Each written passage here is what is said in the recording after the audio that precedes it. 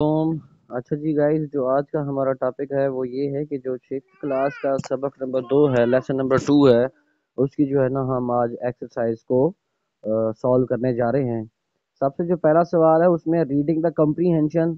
इसमें आपको वर्ड्स दिए गए हैं और आपने उनको उनके मीनिंग्स लिखने हैं। जैसा कि पहला पहला आपके पास है कोमेमोरेट, ठीक है ना, इसका मतलब है मनाना या इज्जत करना।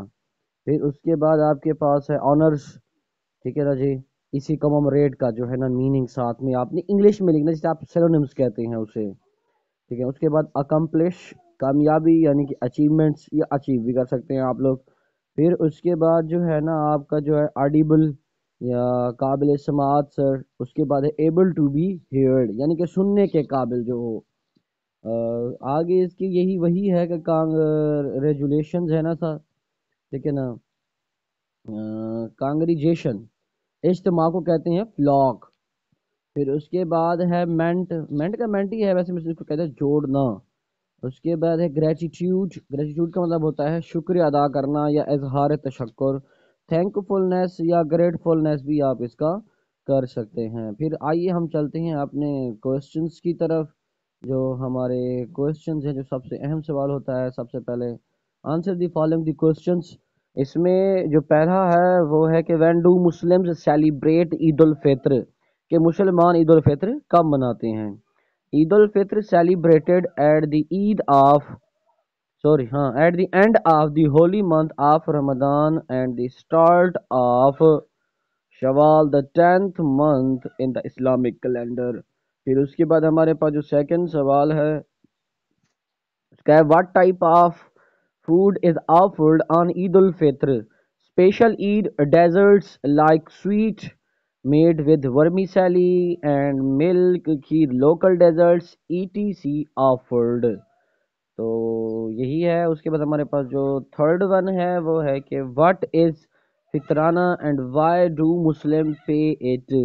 वो पूछ रहा है कि फितराना क्या होता है और मुस्लिम जो है ना उसे अदा क्यों करते हैं। फितराना is a charity which is given to needy before Eid सलाह, ईद उल सलाह, to embrace those to enable those who cannot celebrate such festivals।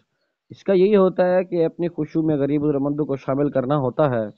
फिर उसके बाद जो है describe the purpose of Eid ul Fitr in a paragraph.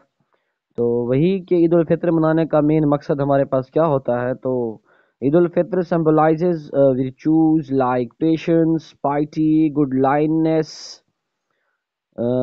उसके बाद है and फॉस्टिट्यूड, it is a day of celebration as those,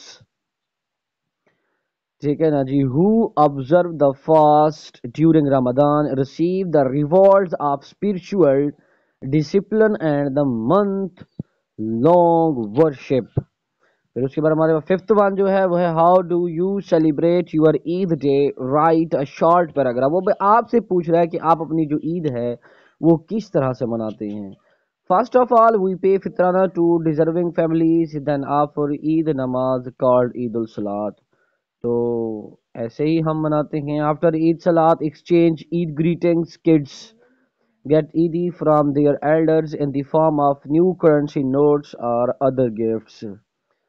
तो ये हमारी एक्सरसाइज थी और जो क्वेश्चन थे वो हमारे कंप्लीट हो चुके हैं जी। मिलते हैं इंशाल्लाह अज़्ज़ा वजल नेक्स्ट वीडियो के साथ। उम्मीद करता हूँ कि आपको ये वीडियो बिल्कुल पसंद आई होगी। अगर आपको ये वीडियो अच्छी लगी है या इस तरह की और मज़ीद वीडियोस आपको जो है ना चाहिए और भी हमने आगे लेसन्स करने हैं, तो मेरे चैनल को जल्द से जल्द सब्सक्राइब कर दीजिए और साथ में लगे बेल आइकन को भी दबा दीजिए ताकि इस तरह की आने वाली इंफॉर्मेटिव वीडियोस आपको मिलती रहें। शुक्रिया, गॉड ब्लेस यू।